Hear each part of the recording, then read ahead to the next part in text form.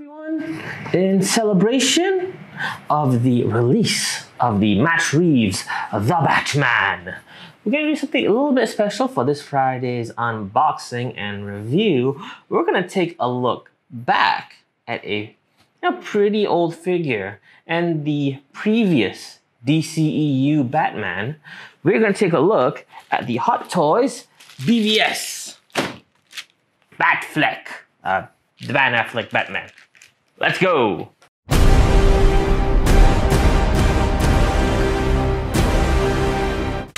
Okay, so yeah, something a little bit special from one of our Paniacs personal collections, unsealed since first release. So yeah, let's open it up and take a look at the box.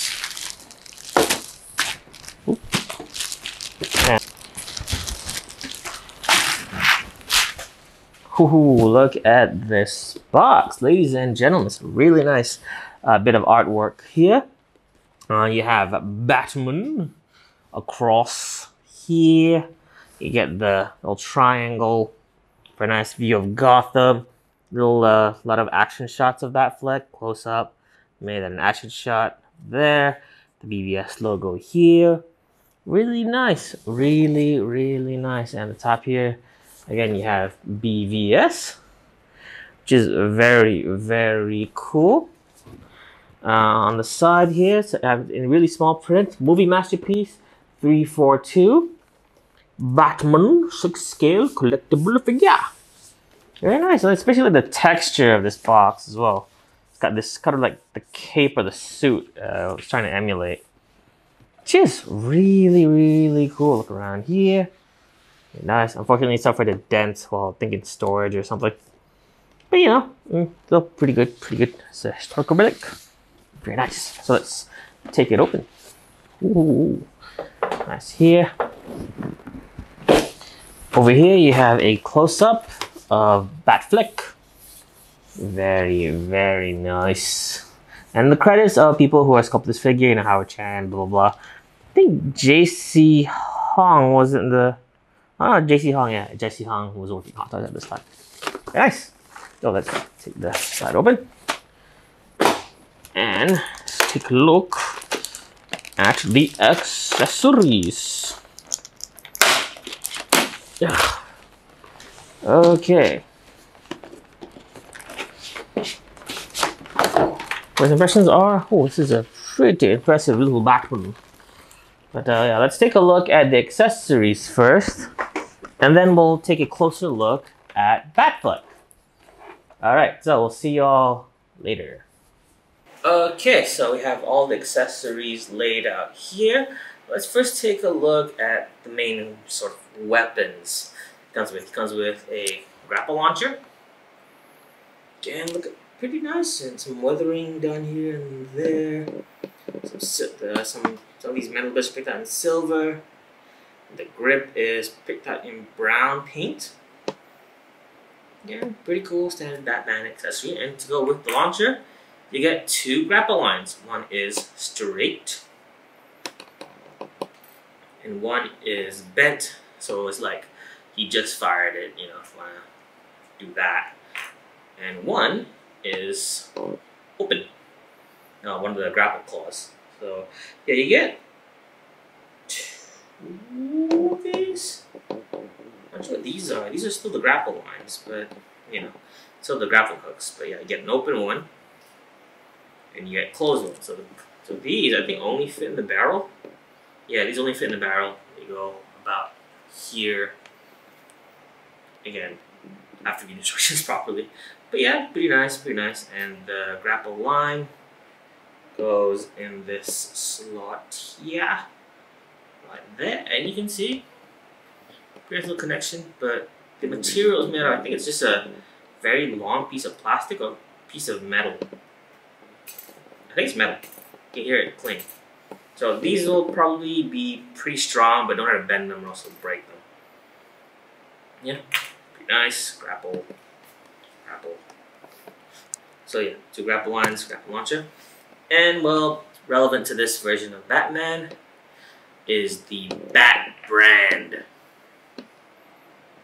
Yeah, he marks criminals or people he wants to what's killed in prison because Batman is a bit of a weirdo. But yeah, the Bat brand is pretty cool. Pretty nice. But still, really weird thing Batman have. And another weird thing Batman have is this gun. This kryptonite grenade launcher. Again, you know, some pretty nice weathering details. It's pretty cool looking. Again, from Monsters vs. it's just an M203. Sort of snuck into a rail.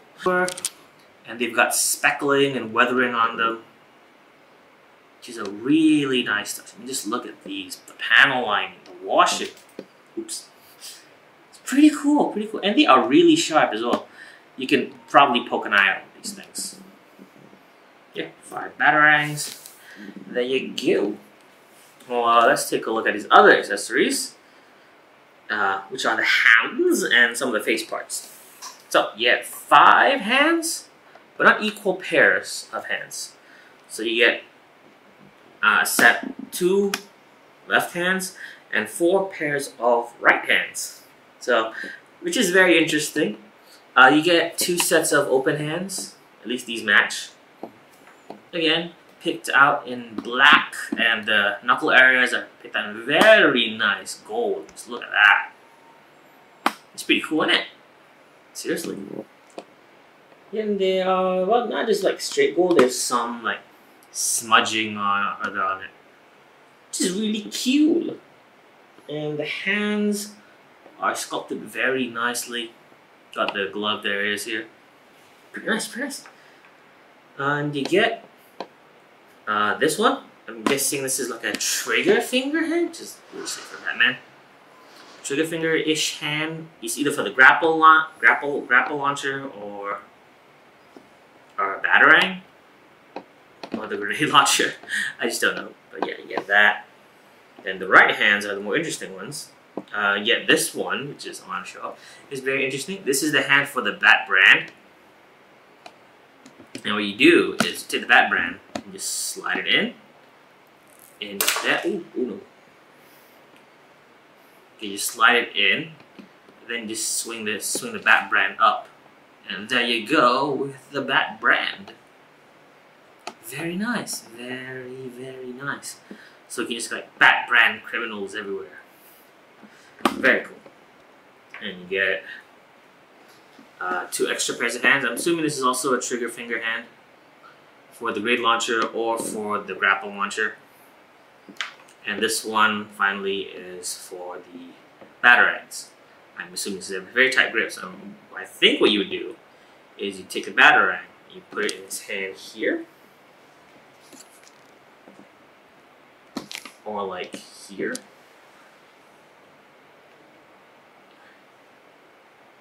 Yeah, I guess it's here. Oh, here. Yeah, you know. Yeah, put it here. Very nice. Like it's throwing the batarang. Very, very cool. Alright, so let's take all of the accessories aside and we'll take a look. Oh, wait! Oh, one more thing I totally forgot to do before moving on to the accessories. These are the extra face parts. Silly me. So you get 4 face parts. You get 2 sets of eyes. So one eye is looking off to the side, right there. These are very nicely painted. And then painted off to the side. And one eye is, I think, looking very serious, a very blank face. I can't tell unless I put on the face. Yeah, very nice. And you get 2 faceplates. One is grrr. So you can do a whole like grimacing Batman. The one is slightly serious, like grrr. And to go with the faceplate, well, you have these faceplate removal tools. Okay, so what you want to do is grab your Batman head sculpt right here. Take the tool, and there is a space right here, and you're supposed to be able to poke it out. So just like the previous review we had, which is Batgirl, what you want to do is you take this here, then you take it inside, and then this would be an area. You'll feel it. You just push, and then you'll be able to take the faceplate out. So this is the relaxed face.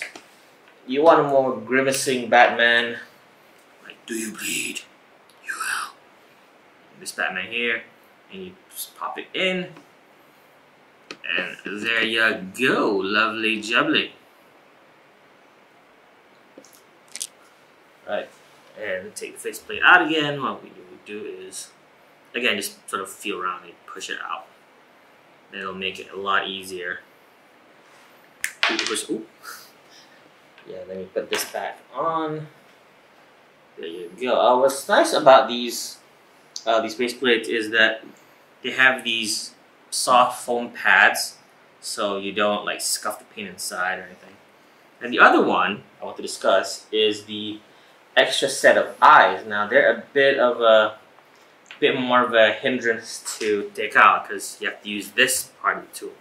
So what you would do is you go around here and you see there's this section right here.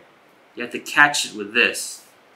So you just poke this in, then you pull.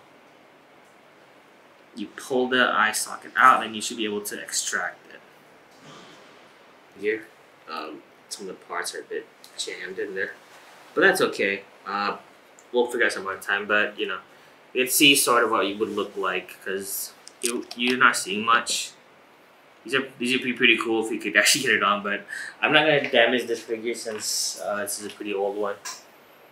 So yeah, you know, pretty cool bunch of accessories, and yeah, pretty fitting for Batman. So let's take a look at the figure itself, shall we?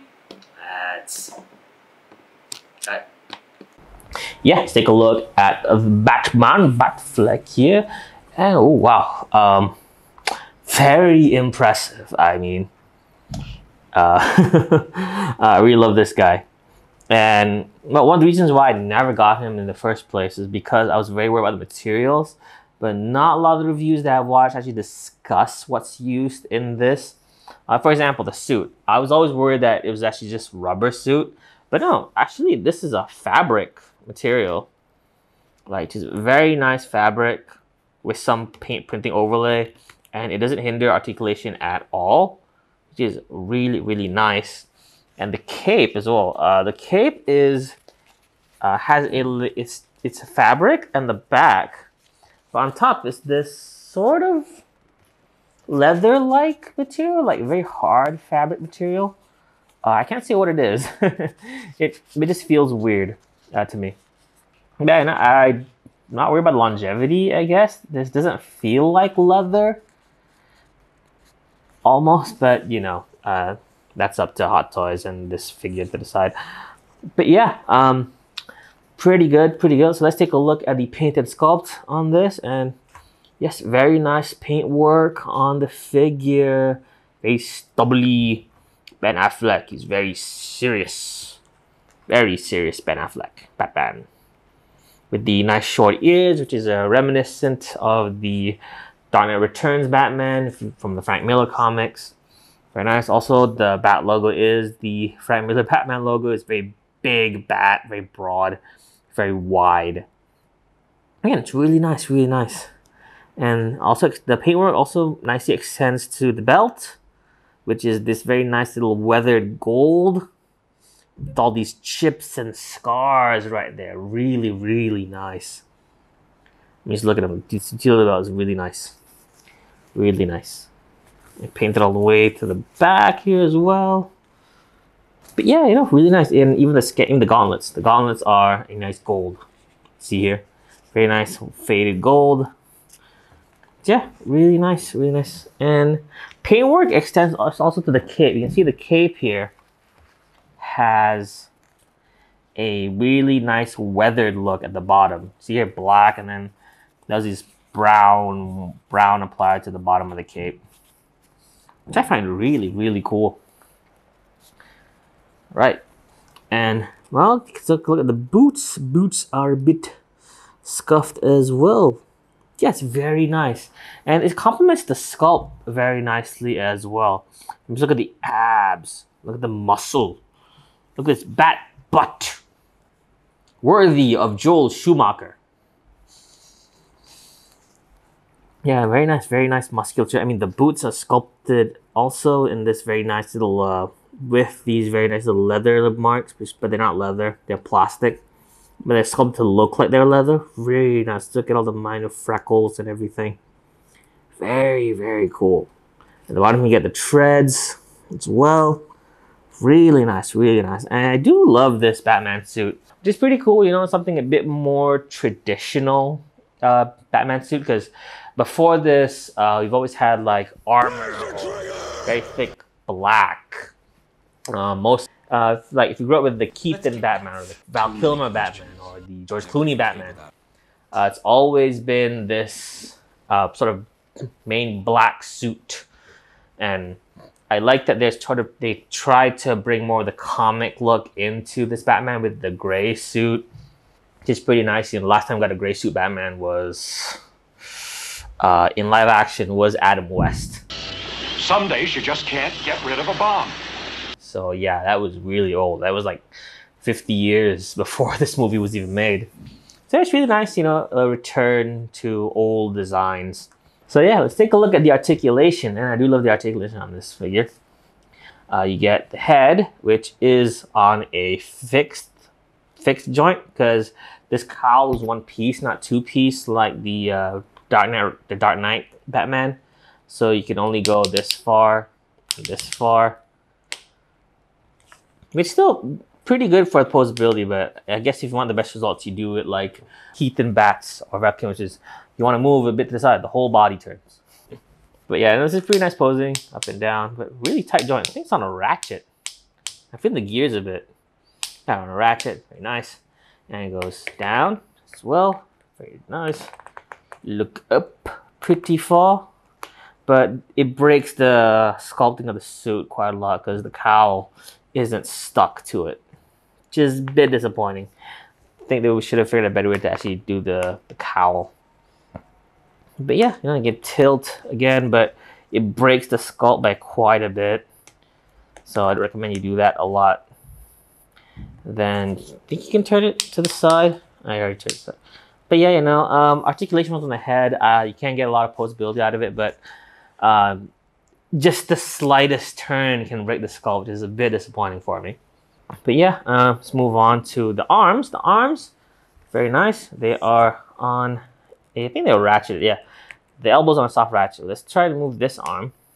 Ooh, yes. So you can go that far. And because the fabric's pretty loose, surprisingly, I can get a lot of good poses out of this guy. So you can extend this pretty far up, but I don't recommend it again. Long term, you might start stretching it, but this is fabric, so it can take a bit of that punishment, but like, again, like I've always stressed, don't try to force these things. You might break something. You know, really nice, really nice. And the bicep joint, which is very cool. Again, you can get a lot of good posing out of this. This is a fabric suit, so you don't have to worry about anything breaking. So yeah, you get a lot of good bicep. I think you can get full 360, but yeah, get a pretty good bicep joint out of this. Really cool. And the elbows on a detented ratchet. So 1, 2, 3, 4, 5. Yeah, that's as far as they go. So 5 ratchets. Again, not a good double bend, but still pretty good single bend joint out of this. This is pretty cool. And you get a wrist swivel and a pivot. Pretty nice, pretty nice. So yeah, you know, pretty good articulation in the hands, which isn't hindered anyway by the suit. So let's take a look at the torso. Torso has some rubber padding, like fake muscles, so be careful. It might hinder. So you get waist rotation, but pretty limited, again, because of the padding underneath the suit. You get a torso swivel right here, but then, again, it's limited. So again, like a bit. It's like this. So yeah, I don't recommend trying to force this. This isn't mine. And you can go here, again, as well. Pretty nice. You get some posability out of this. And then you get to go up You can't go up. So there's no, I don't feel an ab crunch. So yeah, no. It's restricted by the padding under here. Bit disappointing. But c'est la vie. Let's take a look at the legs. The legs, you can give you a full articulation on the leg. You can go a bit higher, I think, but the suit's trying to fight me a bit, and I don't want to force it. It's pretty cool. Again, leg, you can get a full double bend of the knee, I think. Yeah, full little bend of the knee right there. Really nice, really nice, really nice. Oh yeah, and you get the ankle. Ankle is on a, well, sort of on a boot cut. Ankle can go this far, go that far, go up and down. Pretty nice, and you can go around because it's on a ball joint, free floating ball joint. Just pretty cool. So a lot of cool posability in this figure, but unfortunately you're hindered by a lack of, well, mostly the main torso hinders you by quite a bit. So maybe if you can find a way to modify this. I mean, this figure's pretty old. Maybe you could, but I'm not gonna do it because this isn't my figure. But yeah, so far I like this figure. Posability wise, he isn't up to snuff though. It's just this one really breaks the sculpt, like when you actually try to move anything on the head, especially. But yeah, so far he's all right. It's pretty good, pretty good. So let's, oh boy, yeah, no, let's just break the sculpt. So you got to actually have the head rest at a certain angle. Let's say get him out of the way. Let's get some of his fellow DC compatriots, shall we? Let's get him next to the DCEU Superman. This is my Justice League Superman. And no, they're about the same height. Yeah, they're about the same height. Just pretty nice. Pretty nice. So figures don't mess up too much in terms of scaling. And yeah, they nicely contrast each other very well. I mean, the dark grays and the blacks. Very, very nice. Wonder Woman, Diana Prince, the comic book color version. She's really cool. They match up pretty nicely together, wouldn't you say? Pretty nice. Again, bright colors contrasted with his dark persona visage. And let's bring out a cat-themed superhero. Well, hero, not anti-hero. You thought I was talking about Catwoman. Nah, it's Black Cat. Closest I can get to right now. Yeah, it's pretty. She's pretty nice. Pretty nice. She scales pretty well with Batfleck. A bit shorter. Yeah. Ooh, one more. The previously reviewed Arkham Knight Barbara Gordon Batgirl. He stands about a couple of inches taller than Barbara, which is interesting. But yeah, they would pair pretty well together if you want to make a whole Bat family collection.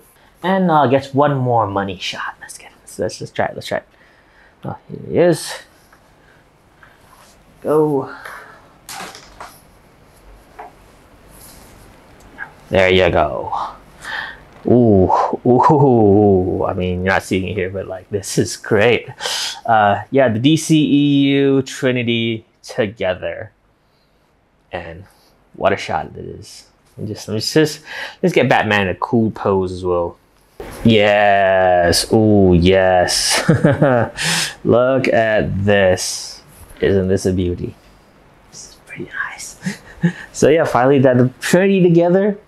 Pretty cool, even though Batman isn't from my collection. But yeah, this is pretty good. So final thoughts on this figure. I do give him a recommend if you can find it for a good price. I'm pretty sure aftermarket on this guy's going to be quite a lot more expensive, especially considering this figure's age. And I don't have the Justice League Batman, so I can't comment on that figure. But yeah, these is pretty good. And unfortunately, I would have loved to see Hot Toys do this in combo colors, just like this Wonder Woman. Gray and blue would have been pretty cool to see, but unfortunately they never made it. But hey. But yeah, I do give them recommend. If you can find it for a good price, or I'm guessing the Justice League Batman is the same mold, if you find that one for a good price, I mean, give it a go, right? This is a fabric suit. It's gonna last a long time. unless you do something to mess up the stitching. Posability wise, he's pretty good, aside from that disappointing ab section because nothing moves. And I'm just worried about the cape. I'm not sure what material this is. This isn't leather.